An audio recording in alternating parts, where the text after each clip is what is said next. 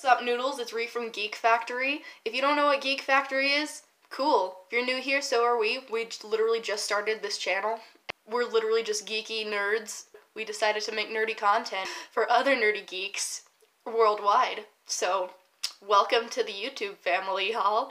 Speaking of y'all, you may know me from the Emotional Cowgirls. If you haven't heard of that ever in your life, cool, I don't blame you. We have like a solid 10 subscribers.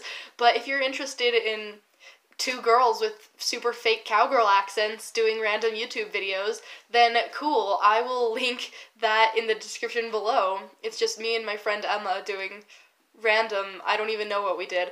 So, welcome aboard. So, right now, it's that time in between, like, flu season, like, coming into allergy season, which is great, and I'm one of those people who, when I have a stuffy nose, it stays that way. Like, I don't stop making snot. It's terrible. I have no idea if you're like that, and if you are, then cool, because I've been browsing the internet for a bunch of random natural remedies for stuffy noses, and I found quite a lot. So your sinuses, this is your frontal sinus, and it goes up to here and back to there. And there's a pressure point here, here, and here. If you push like right here or right here in the center of your nose, I've tried both and they both work really well. And so you gotta press kind of hard, but if you hold that for 15 seconds, then it like naturally unplugs your sinuses. And I actually tried this and it works really well. Then the ones right here, it's like almost in your like eye cavity, so you just press that really hard and like massage it a little bit, and that helps a lot too. And same with the ones down here, you just massage that a little bit and it should go away really soon, like almost instantly. Allergy pills, that helps. Over the counter is super easy. You don't need a prescription for allergies unless it's like really bad.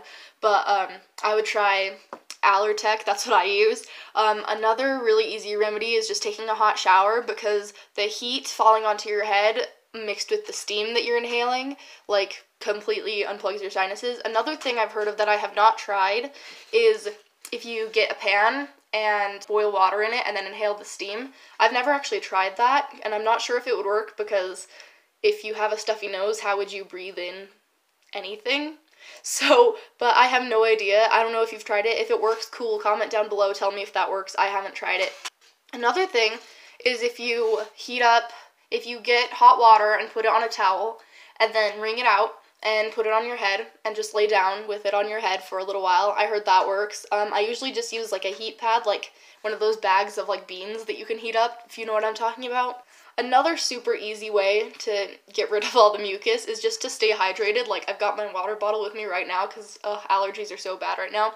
And so if you just frequently take little sips of water, then it will like thin out the mucus and it will just like drip out. And another weird thing that I've never heard of is apparently you're not supposed to blow your nose, you're supposed to like swallow the mucus so that it like is healthier for like your throat and sinuses, and I don't even know. It sounds really gross to me and it doesn't make a lot of sense, but I mean, hey, I blow my nose. I don't know if that's bad or not, but if it is, comment down below, tell me what you think about that.